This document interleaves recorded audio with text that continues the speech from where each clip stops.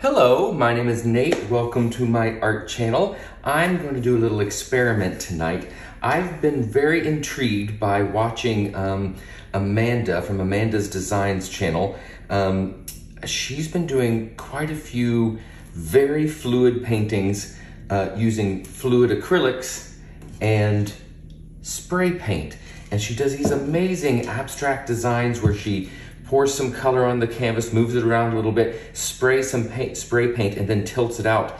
And they're beautiful, and it almost looks like she's added, when she's finished, it almost looks like she's added gold leafing, but it's in a very organic way, and I think a way you wouldn't be able to do by actually using gold leafing. So I'm really intrigued by this, and I wondered what would happen if I used my spinner to move the paint.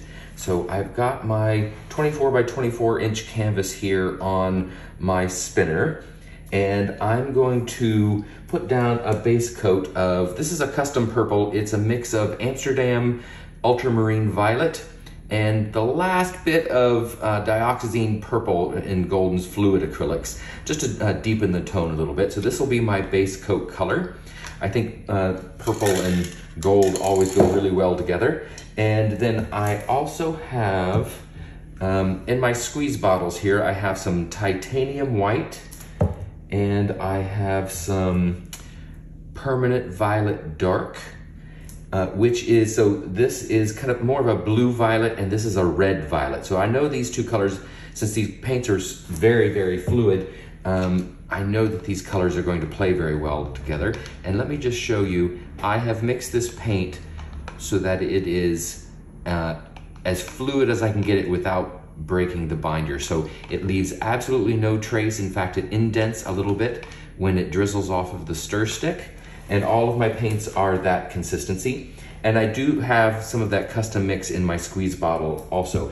I'm going to use the squeeze bottle rather than pouring it from a cup, because I want to try, I know it's not going to work, but I'm going to try and keep this design centered so that when I spin it out, it spreads out evenly. It will probably drift a little bit, so to try and counteract that, I'm going to be pouring from these little squeeze bottles straight down, and hopefully that will keep the design in the center. And to avoid a little bit of drift, I'm also going to turn my canvas a quarter turn every time I add more paint.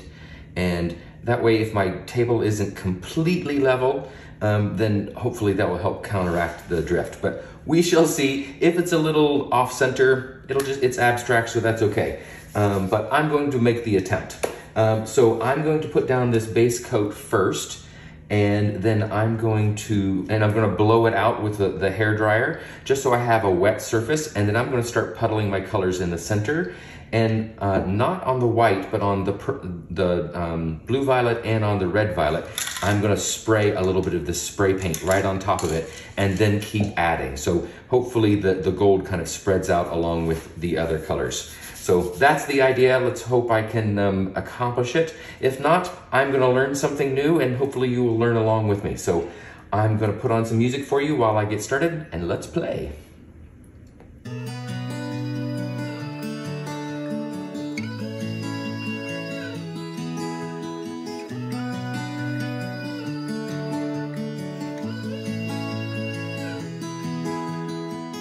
Might be going crazy, I don't know what to do. My heart is screaming for you, babe. And what I'm trying to say is that you make the sky look blue, even when it is gray, babe.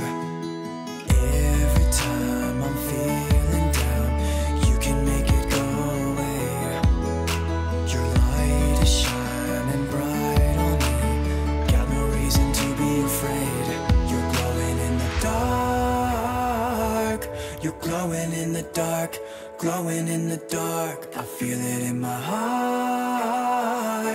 You're glowing in the dark, glowing in the dark. Yeah, you're glowing in the dark. You can make it go away. Glowing in the dark.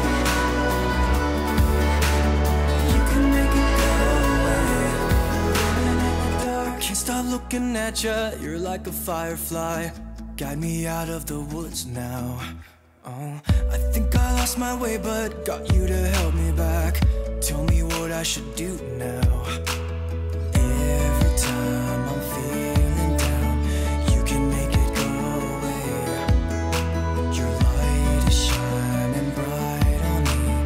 Got no reason to be afraid. You're glowing in the dark. You're glowing in the dark. Glowing in the dark. I feel it in my heart. You're glowing in the dark. Glowing in the dark. Yeah, you're glowing in the dark.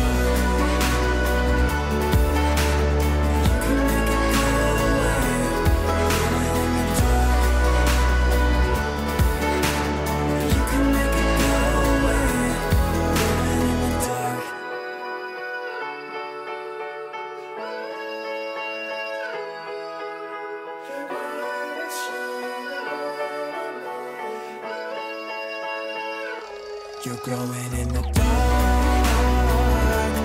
Glowing in the dark. Glowing in my heart. You're glowing in the dark. Glowing in the dark. Yeah, you're glowing in the dark.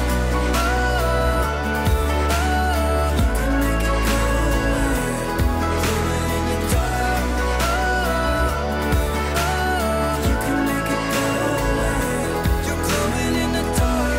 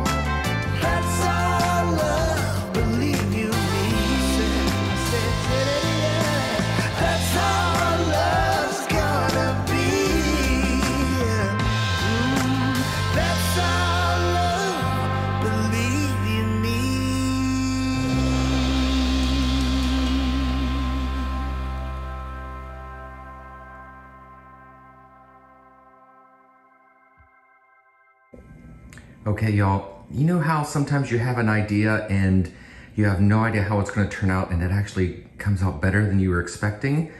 I'm having that moment right now.